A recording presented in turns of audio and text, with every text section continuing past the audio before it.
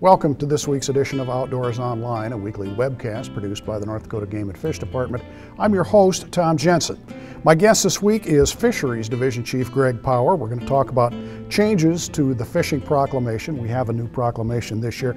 Greg, probably the most high-profile change, I guess, this year deals with aquatic nuisance species, right? Well, it's more of the same from last year. Some of this is a carryover from last year. If people recall, last summer, last fall, we found adult zebra mussels in the Red River. Because of that, we put in place some emergency rules on the Red River, which prohibited the movement of bait water away from the river, as well as pulling your plug.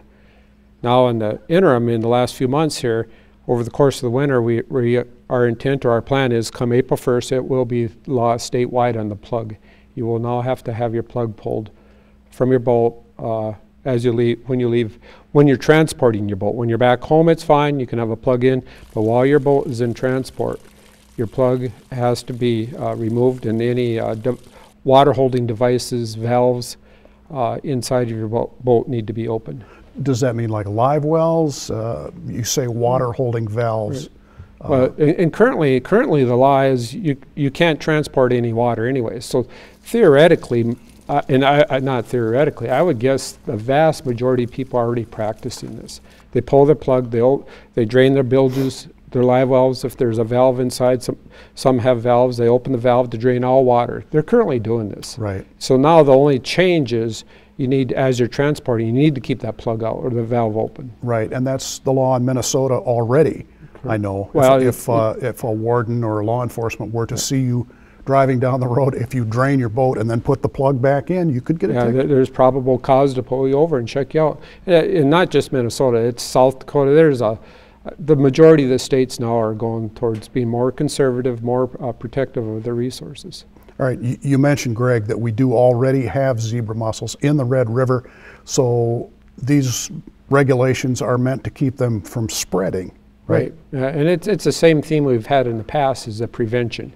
Exactly. You know, we're taking some rules. By and large, what we're trying to do is make everybody aware of the concern or the threat out there, and practice, safe measures so you can minimize or reduce the spread of these things. And in this case, it's going to be a law change. And it's important to reiterate too, for those that do fish the Red River, because this rule, the emergency rule, went in place last fall. There probably wasn't a lot of fishing going on any longer. That when they leave the Red River, if you're shore fishing in a boat, you've got to drain your water out of your bait bucket. And that's specific only to the Red River. Let's talk about some of the other changes too, Greg. There is a really interesting one coming up for ice fishing. Currently, we have free fishing weekend in June. Usually sure. The first weekend in June. We're going to also have a second weekend in this to capitalize on the ice fishing opportunities we have out there. So 5 other states allow it. We're going to do the same. We'll have that second weekend. But the thing that's unique with ours is we're going to do it over the holidays. That weekend, what falls in and around between Christmas and New Year's. Oh, sure. And this year, or this next winter, it will be New Year's Eve and New Year's Day. But it's the whole purpose is to expose everybody to fishing. And a lot of times family and friends come back for the weekend and, hey, let's go try this, and they'll give them hopefully a thrill and get them excited about fishing. I should point out that's residents only though.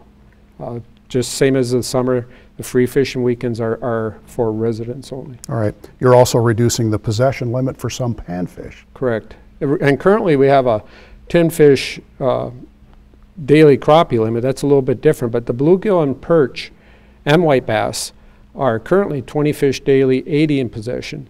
Effective April 1st, it's going to stay 20 daily, but the possession limit is going to be reduced to 40. And we're doing that for a couple reasons. There's been some concern of a lot of harvest, a lot of people coming into some of these small lakes, especially in central, southeast North Dakota, and maybe taking too many fish. 80 fish people feel is excessive. Sure. The other issue though is most all of our fish regs by species, whether it's walleye, pike, it doesn't matter. It's double the daily. The possession limit is whatever the daily is, it's twice. So at least we're going towards standardization here. Just being proactive. And proactive also, yeah. All right. You changed one of the regulations for dark house spearfishing too, and it's a good rule. when you dark house spearfish currently, when you're done fishing, you need to mark your hole. You know, it's a safety issue. Right. You need to mark your hole. The change is now when you get to the lake and you start spearing, you need to have that in your possession. And a lot of people, a marker. And most people right now are using a tree limb, a branch, something that's, you know, that you can see. And what happens oftentimes is they go out after the fact. They're done. Then they go over the shore and find something. Well, sometimes maybe they don't find something and then just leave. And you know, it's a safety concern again. So it's another proactive measure. But what we're saying now, effective next winter, is that when you get out dark house spearfishing, you need to have that branch with you, or that lath, or whatever you're marking hole with. Have it when you start your dark house spearfishing. Any other changes people need to be aware of? Of course, as always, the new fishing season starts April 1st, so a new license. The regulations are in the book, and the regulations are pretty minor. The changes, I should say, nothing of real significance. But you know, look at in the book. If you fish Golden Lakes or Red Willow, there's a couple changes there, but they're pretty minor in the scheme of things, and should be a great year. All right, Greg, thanks. You bet.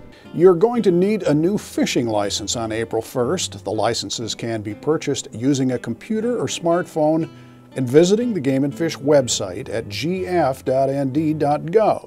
You can also buy a new license at vendors across the state that are linked to the department's online licensing system. Since not all vendors that sold licenses in the past are linked to the system, a list of vendors participating in the electronic licensing sales is available on the website. Licenses can also be purchased by calling the department's instant licensing phone number at 800-406-6409. For Greg Power and the rest of the staff here at North Dakota Game and Fish, thanks for joining us for Outdoors Online. We'll see you again next week.